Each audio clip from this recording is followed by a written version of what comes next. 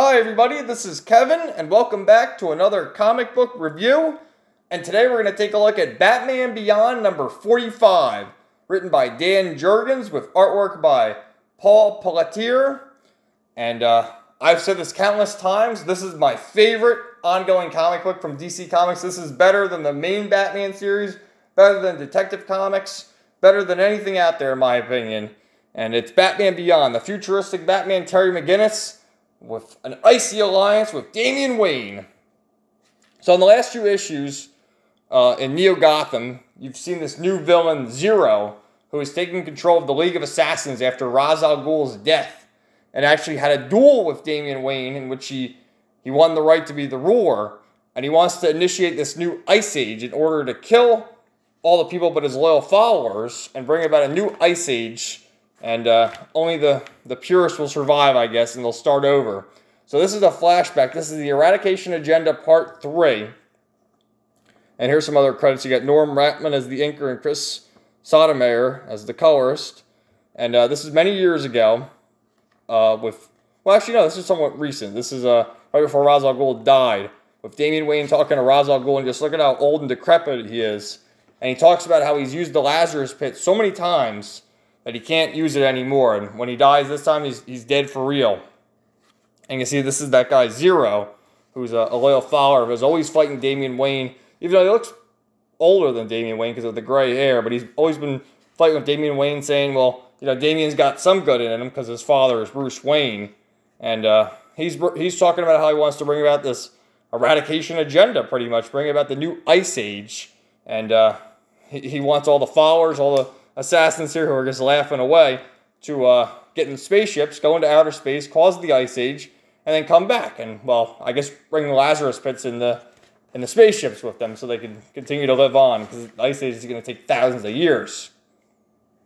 So, and then it brings reference to a very early issue in Batman Beyond number 11, which what happened back then was Terry and Damian were fighting each other because Damian was going to go through with this plan. This is right after Ra's al Ghul died, and they were going to go through this plan. And he was in Gotham for some reason. I forget why. But Terry went down to wherever they are in the Arctic here with Bruce Wayne, and they had a great duel here. And it wasn't until Bruce Wayne, Damian's father, talked some sense into him that he said, we can't go through this eradication agenda. And he left them in peace, and they left on good terms. And Zero was just pissed. He said, you think the work must end? What did Wayne make you do? And he saw the light, Damian. So what happened was, this is his bodyguard here, and all the assassins listening to Zero now kill the bodyguard, and they march on in there. And I mean, Damian's doing the best he can, but I mean, look, there's like 5 guys versus one Damian Wayne. And his dragon, Goliath, comes and rescues him. And that's where you saw in the last issue when Terry was with Goliath, bringing Damian back to safety. So he just caught him up to speed, and now you have the Bat Suite, because the Batcave was destroyed by Blight in issue 42. They had a big battle there at the end of that arc, and they have the Bat Suite, and this giant ship shows up from the League of Assassins, and they can't quite see the Bat Suite, but they can, make out the heat signatures, and they start firing away. And just really terrific artwork of the new Batman right there. Firing away, and I guess all sorts of great action. You got Goliath in there fighting away, fighting those assassins. Damian's fighting away.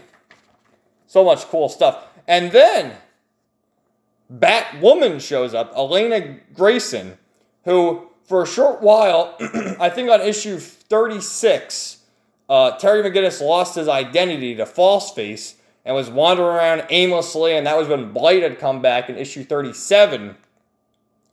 And Elainna Grayson had been toying with the idea of wanting to fight for some time, and then she just put on the suit, and much to her father's dismay. And now she's here fighting crime once and for all. And when she first showed up, she had a similar red suit, and now you see she's got this blue suit on to mirror her father. So this might actually be worth something in the near future, if they keep going with this and they continue the cartoon at some point with that suit right there. Very interesting. So even Dick shows up and they're joking, saying, oh, Mayor Grayson, this is absolutely schway. And, he's there. He's the mayor of Bloodhaven in this timeline. And they're just taking all sorts of firepower. The ship going on. So Bruce Wayne is controlling the satellite from orbit. And he sends the satellite crashing down into their ship so that they can get rid of the assassins. I mean, just look at that. The freaking satellite, it's fired a laser. I thought he was crashing the satellite, but he fired a laser of the satellite into the ship and just brought it down. And you got Goliath there, Elainna, and Terry. And then Matt, who was the Robin Beyond in a few issues back as well. You wonder if he'll show up again in his suit.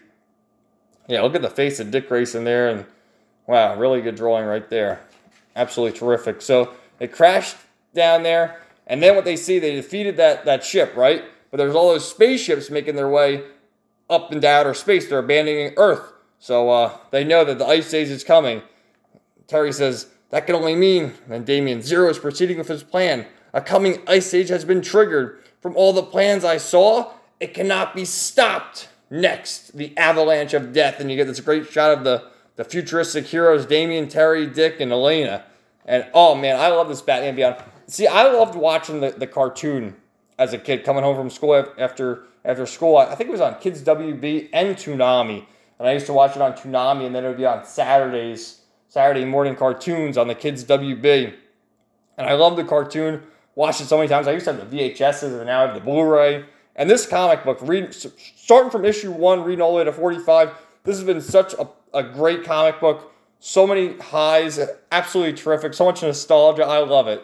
I can't say if you're not like a huge fan of the cartoon like I am, I don't know if you're going to get that same satisfaction as I'm getting. But if you are a fan of the cartoon and you get nostalgia from this series, I mean, this comic book is absolutely terrific. I can't praise it enough. So let me know your thoughts in the comments down below. And stay tuned for more new comic book reviews coming soon. Everybody have a great day.